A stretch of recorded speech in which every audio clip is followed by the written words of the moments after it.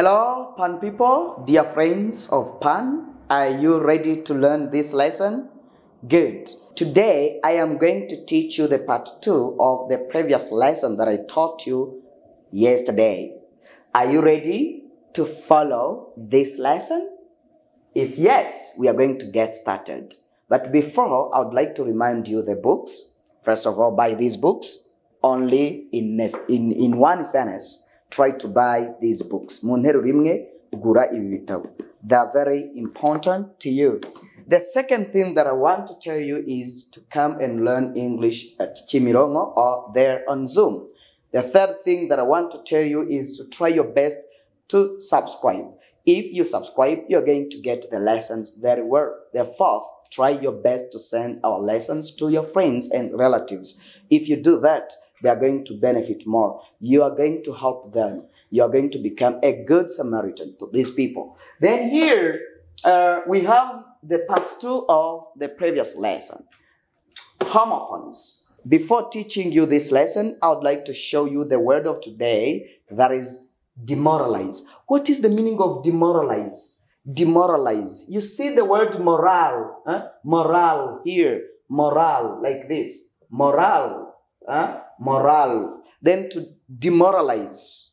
Demoralize means to destroy the morale of someone. If you demoralize the morale of someone, if you destroy the morale of someone, you are demoralizing that morale. That is to destroy the morale of someone. To weaken the strength or the stamina, the potential of someone. That is to demoralize. Demoralize no guca intege. Umuntu yarashyushye ari mu bintu ukaza ukamubwira ngo nyamara ibi bintu urimo sibyo kandi umubeshye. You are demoralizing them. If you demoralize someone, you are trying to destroy their morale. Kwangiza morale y'umuntu, guca intege y'umuntu, need to demoralize. For example, I can say yesterday fans started to demoralize our team after scoring 1 goal. Ejo abafana batangiye guca intege ikipe yacu imaze gutsinda igitego. Ubwo batangiye gukubita batangiye gukubita amacupa mu kibuga. That is to demoralize. Demoralize. Good. Then homophones. We have 3 homophones here. Nizo tugiye guheraho. 3 homophones. Mary, Mary, Mary. Wasanga wabisomaga nabi cyangwa wabyandikaga nabi. Mary, the name of someone, or the female name. A female name. Izina ry'igitsina gore ryitwa Mary, Maria. Twandika gutya. Mary, tugasoma Mary. Then Mary means happy. Merry Christmas. Happy Christmas. Then we have Mary, isobanura to join together, a husband and a wife. Kuba abantu babaye umwe. They are going to marry each other. John married Janet. That is to marry. Aya magambo yose avugwa kimwe. Mary, Mary, Mary. But they have different meanings. Okay? Ariko afite ubusobanuro butandukanye. For example, Peter wants to marry Mary. They always have merry moments. Peter wants to marry Mary. They always have merry moments. Peter arashaka kurongora Maria. To marry, kurongora. They always, igihe cyose baba bafite happy moments. Baba bafite ibihe byiza, bagira ibihe byiza by'ibyishimo, birimo ibyishimo. Then here we have Mary of happy.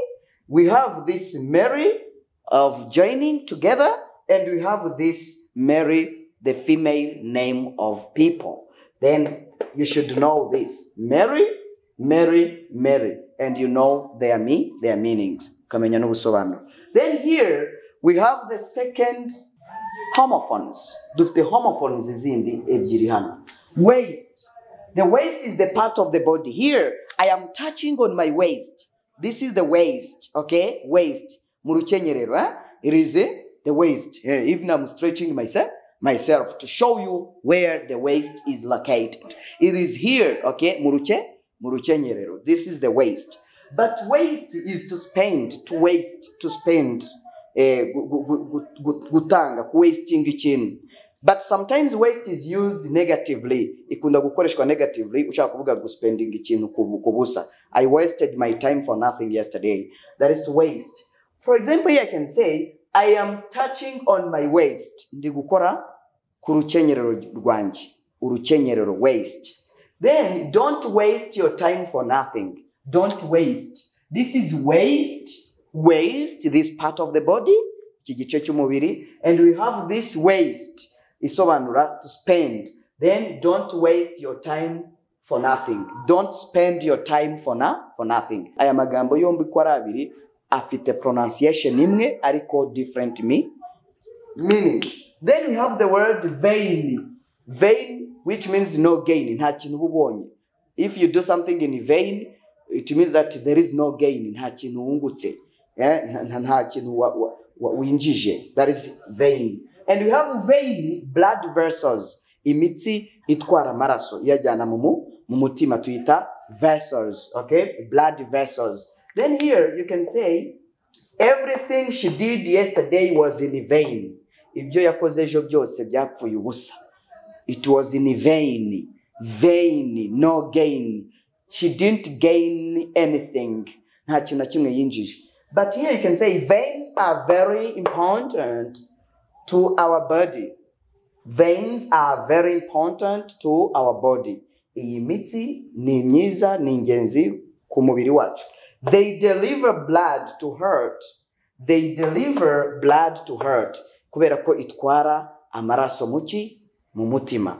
Then you should know all these homophones if you want to speak English very fluently. Niba ushaka kuvuga Icyongereza fluently, please try your best to learn these lessons we are giving you.